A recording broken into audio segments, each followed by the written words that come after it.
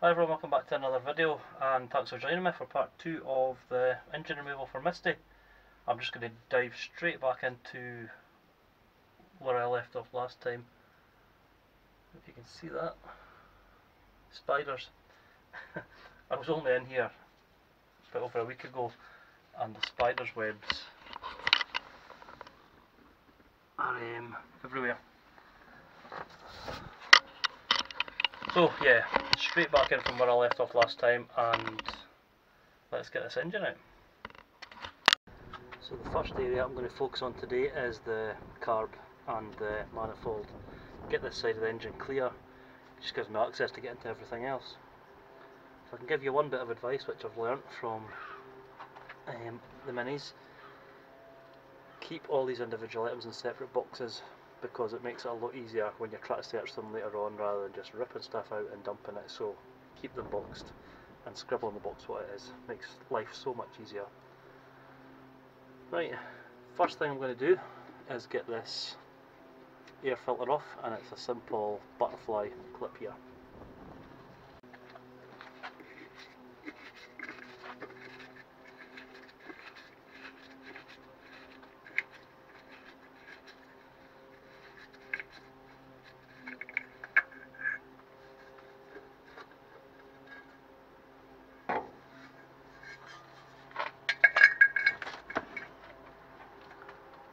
And oh wow, that's not been changed for a long time.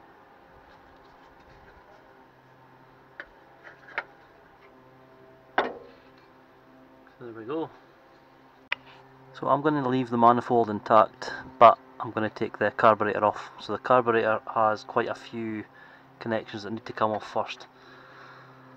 Starting at the back, I have this, which is the choke cable. One single nut here, and if we can follow that back, down here, up here, and through here.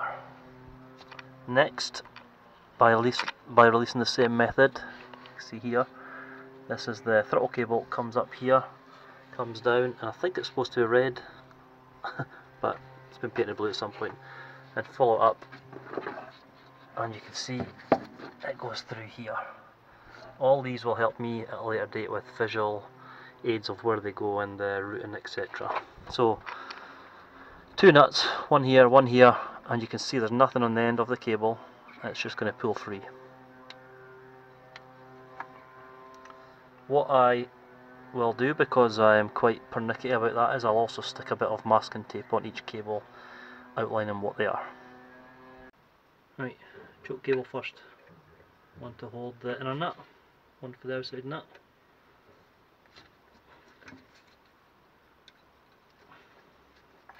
Doesn't have to come all the way off, just enough to be loose to pull this through.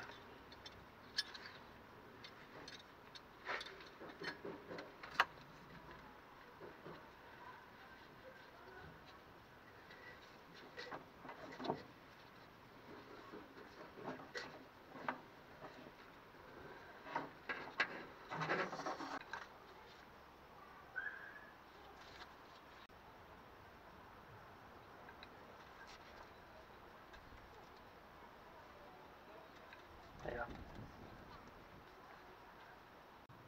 Right, the same procedure for the throttle cable.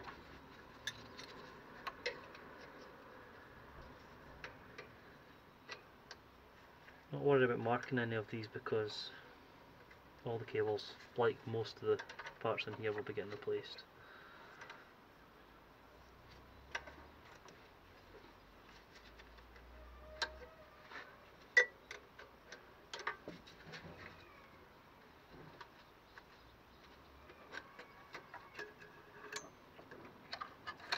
See the routing, obviously it comes through the bracket here. So I'm going to mark that up, and I'm going to do what I've done with the other one and stick it on the firewall using duct tape. Keeps it out of the way. Right, next I'm going to take off the vacuum pipe here, which is just a pop off, and this connects to the distributor. So I'm going to tuck that away there, out the way, and then we can focus on the fuel line. The fuel line, you can see, is pretty cracked here. Now when I tried to start this, the fuel was pretty low, so I don't know how much fuel's in here, and I haven't drained the tank. So what I'm going to do, I'm going to put a clamp on. I'm not bothered about breaking this or damaging this because it'll be getting replaced. And once I've got this undone here and pulled off, I'll get a basin, which I have, and if there is any comes out, I'll just drain it out. I wouldn't imagine there's much because the fuel pump's not ticking, so it's not going to pump too much out. So if there is any fuel in the system, it's going to be between here and here. But be wary of the dangers when working with fuel, flammability, etc.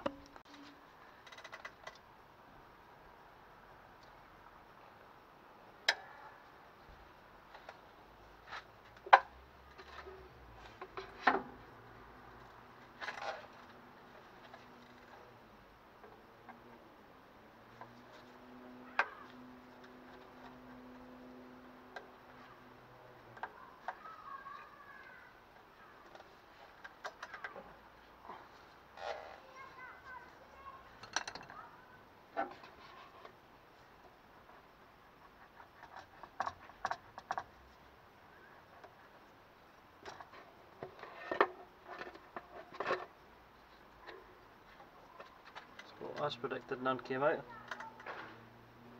Can't even smell much, to be honest, so let's see what happens when we take the clamp off.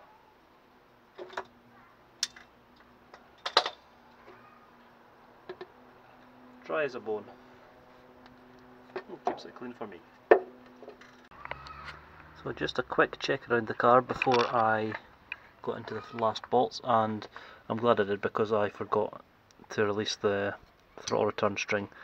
So basically this just hooks over this down here and then onto the basically the return on the throttle.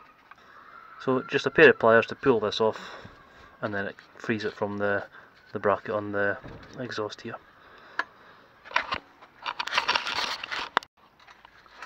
So the spring is off. It was more fiddling than what I anticipated, I have to say.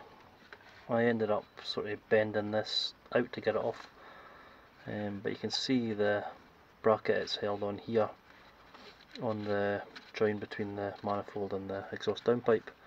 But yeah, that spring will be getting replaced anyway, but as you can see I had to bend it straight just to manoeuvre it to get it off. Next, as I said before, the two bolts, one here and one here, and then the carb should just lift off.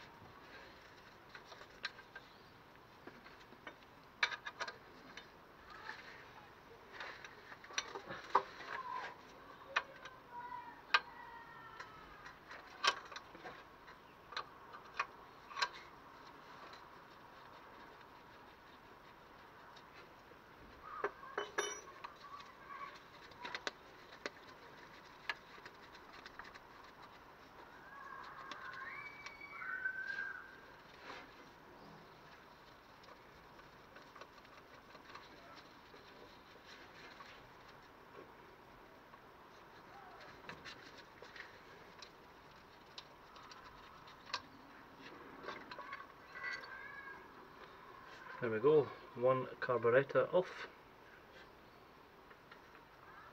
and then one bracket could come off as well, but what I'm going to do, I'm just going to leave this on there, pop the screws on, and it keeps it there, prevents it getting lost. Now that the carb's out of the way, you can see the room I've got to work. It would have been a bit fiddly getting under here. It would have been possible, but it just makes it easier. So I need to disconnect the downpipe of the exhaust from the manifold, but you can see under here it's quite rotten, a lot of rust. So a couple of bolts, one here, one here.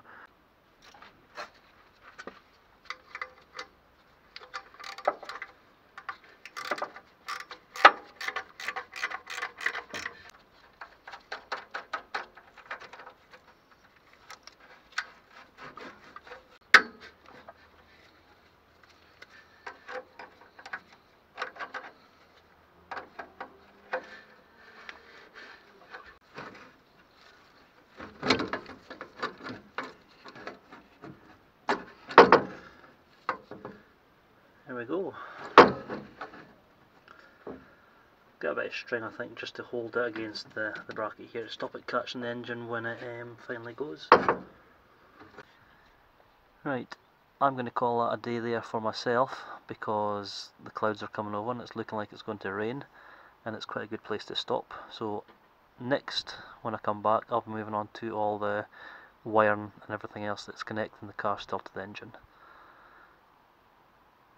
So thanks for watching, take care, and I'll see you on the next video. Cheers!